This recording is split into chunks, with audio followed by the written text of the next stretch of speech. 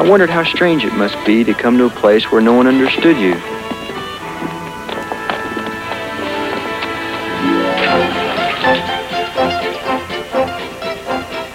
Mr. Kokovinas came to town 4 years before from Greece. He left his wife and son behind until he saved up enough money working in the mines to open the Palace Cafe and bring them to America.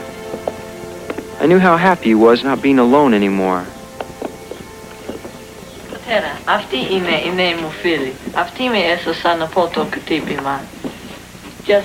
That's John. Beef stew. Beef stew, Mama. You saved my son from bully. Yes, Mr. Kokovinas. But tell him that my name is Tom and that my brother's name is John. Ifilisu ke Tom ke John. In English, you say my son's name is Basil. Basil. Patera, samu ares in atus kaleso, nafane mazimu. My son would like to invite you and your brother to have lunch with him. How about a bowl of chili, coconut cream pie? All right. You be my son's friend. I give you anything you want. Mr. Kokovinas, there are certain things that Basil will need to play with the other kids. You know, marbles, baseball, slingshots. I'll be glad to help him get them. But it will cost some money. Oh.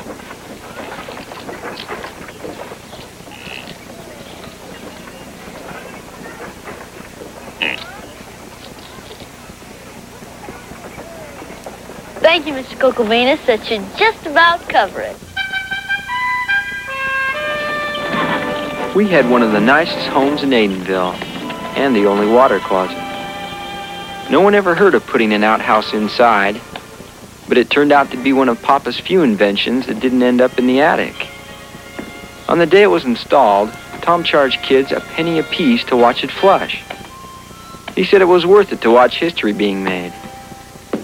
Mama made him give the money back. She was the most beautiful woman on earth. At times like this, I wish I were their age. Not with Tom in the same town. Oh, Bertha, he's not a malicious boy. It wasn't my guardian angel to put a garter snake in my bed the first night I was here. But that was so long ago. Well, I have a long memory. Aunt Bertha wasn't really our aunt, but we called her that because she was just like part of the family.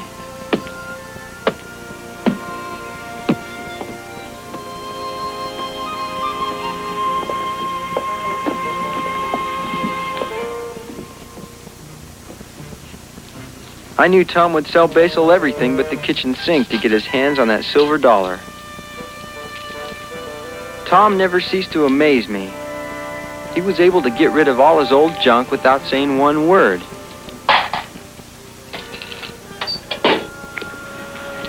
How do you like marbles so far? I'm not playing for keeps. Aren't you ashamed for loading all your old junk on Basil and cheating him out of 90 cents? It wasn't junk. It was all stuff that American kids have. Well, take these second-hand marbles. You charged him as much as new ones. That's enough marbles for one day. Tomorrow we learn English. First word you should teach him is sucker. I guess your brain is too little to understand. You see how happy I made Basil? And you saw how happy I made his father. Would you rather abandon Basil and let all the other kids make a fool out of him like they did this morning? I think you owe me an apology, J.D.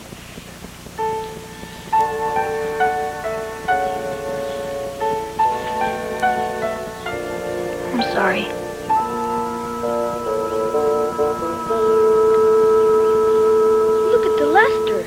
It's tillite. What a beaut. I've never seen a better example of a sedimentary rock. Do you know how old this might be? Older than Miss Thatcher. If it's from the Pleistocene age, maybe 10,000 years old. I walked right over it. It's like people walking on you for 10,000 years. How Howdy. Where are you fellas going? Exploring. Want to come along? Nah, we have to teach JD how to swim. Brownie hates dogs. JD, we better get going before the sun goes down and you chicken out.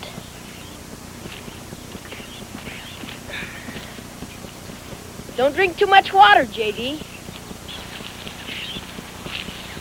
JD, let me meet Brownie and Lady, and I'll see you get the pick of the litter. I don't need you for that. I'm the owner of the male dog. I get the pick of the litter anyway. You'll probably pick the worst pup in the litter. How much will it cost me? How can you think such a thing? You know I'm good at judging puppies. I just don't want my own brother to get stung. You mean you'll do it for nothing? Of course, JD. It's a deal. And remember, you said it wouldn't cost me anything. Swim? How long do you think it'll take me to learn how to swim? Not long at all. I have a foolproof method.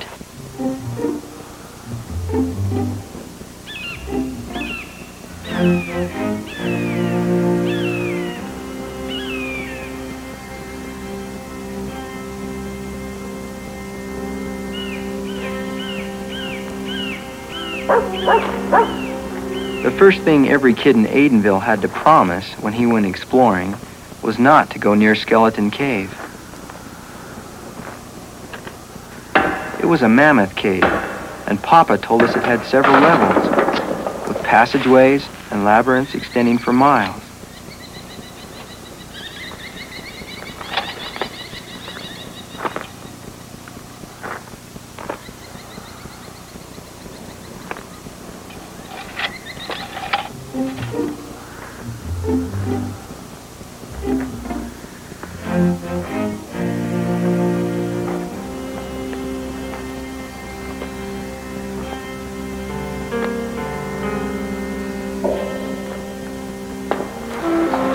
The only part of the cave that had been explored was the big entrance chamber and a passageway leading to a smaller chamber.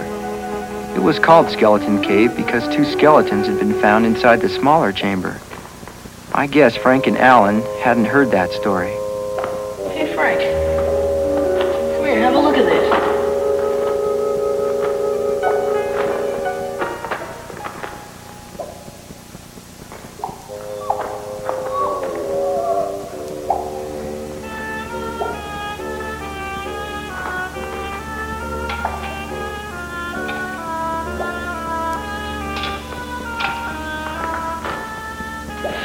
Looks pretty steep. We're gonna have to leave the knapsacks here.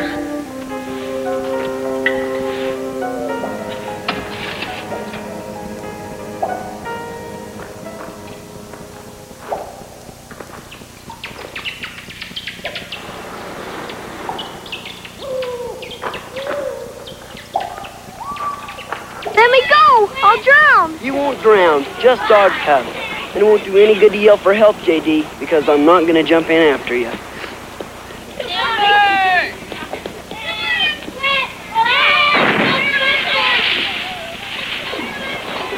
I'll save you, John! Please let me go. Do you want me to tell Poppy you acted like a coward and disgraced the name of Fitzgerald in front of all these kids?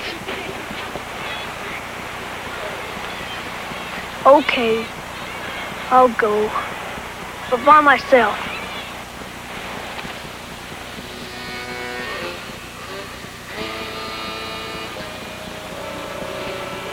Go do it, John!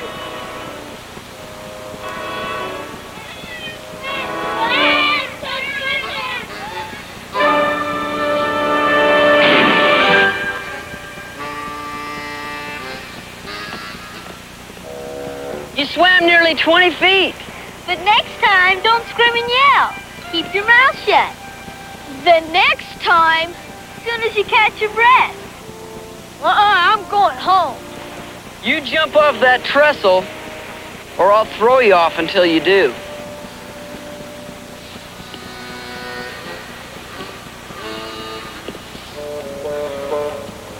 Mom and Papa will never forgive you two if I drown.